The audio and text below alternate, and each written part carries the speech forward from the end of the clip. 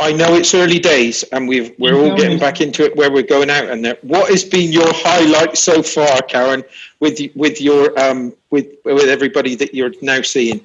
Well, I mean, socially, I haven't had much time for a social life recently because work has just gone crazy. But I've got a lot of new clients, and I've got a lot of new varied clients. So I have clients who've never done any fitness but decided after coronavirus they are now into fitness, and that's amazing, you know. So it's reset a lot of people's way of thinking. I've got clients who are coming back into fitness and need that kind of jump start, and I've got my old clients coming back, you know, who were too scared to do Zoom classes, and that was fair enough. So now we're back to where we left off, you know, apart from increasing their fitness again gently, and we're back to where we left off with them. So it's been really great connecting with our clients again. And I know that you both said swimming was something that you want to get back into since the lockdown. Have you been back into it? Have you been swimming yet? Have you not? I've had a couple of swims. Have you? Not much, yeah. She did. So sneaky. It is brilliant. It is without a shadow of a doubt. It's brilliant swimming. I love it. I love every second of it now. I didn't like swimming. I thought it was boring, but it's just brilliant.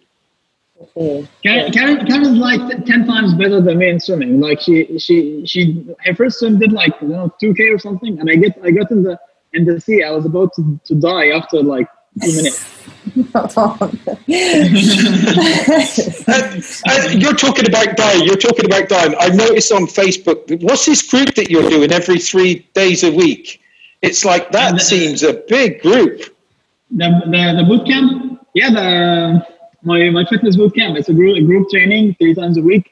We went online for the lockdown period, but now because gyms are opening again, we're starting again.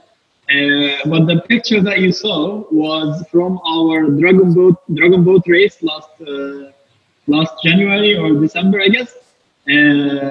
So we had like all my team decided to come together and do a Dragon Boat race, and we joined last year, and it was actually quite cool, and I was so happy about it because.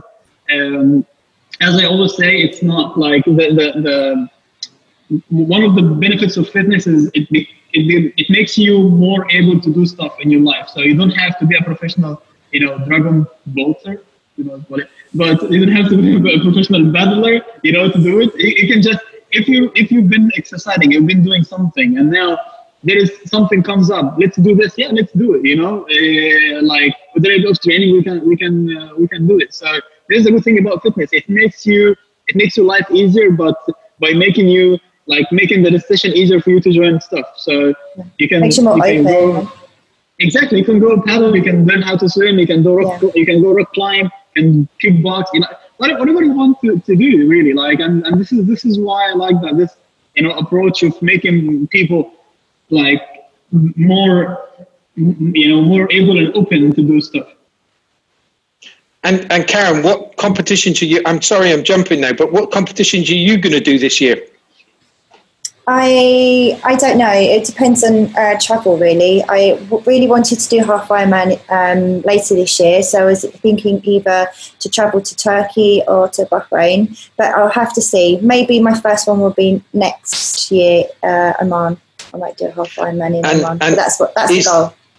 I know that you came third in one of these triathlon things. Is that going to be one of the things that we're going to see you improve this year? Oh, what do I get? Maybe second. I'm lucky. I'm lucky. We're not in the same category. Well, yeah. I mean, your category is very tough. that race when she came in third, I couldn't finish the swim. I was like, oh, I was like, and then I finished the run on the bike, and I came back, and she's on the podium. I was like, what is going on here?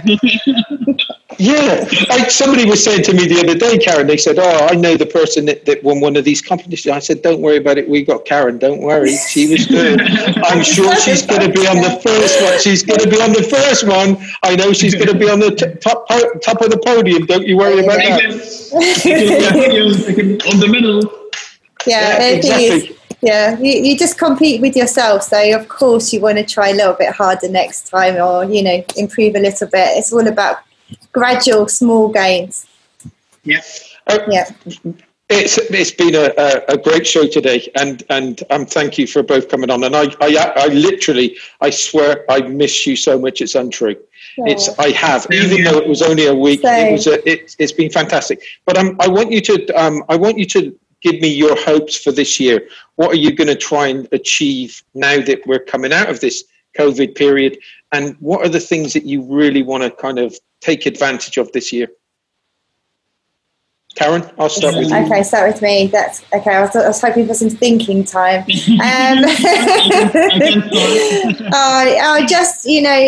I've got a lot of new clients, and I'm just excited to be on the part of their journeys now, and I just hope to be able to improve and keep improving their quality of life, so fitness and food, and whatever I can bring to them, I just want to keep being able to do that. So I'm excited for this next chapter with my new clients, my old clients, and let's move on and forget the lockdown period and hope that we have a great end to 2020. Really.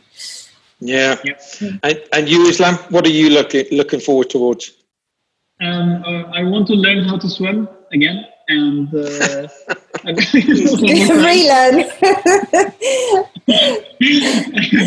I want to do my first half Ironman, which I've been training for since February, and keep pushing with the fitness business as well.